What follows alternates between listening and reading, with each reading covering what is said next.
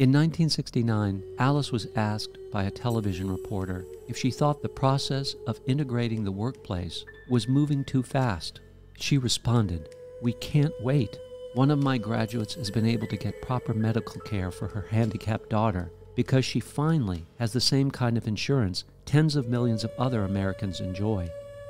One of my graduates and her husband can now pay college tuition for all their sons and daughters. One can buy their first car, go on their first vacation away from New Orleans, buy their first house, start their own business."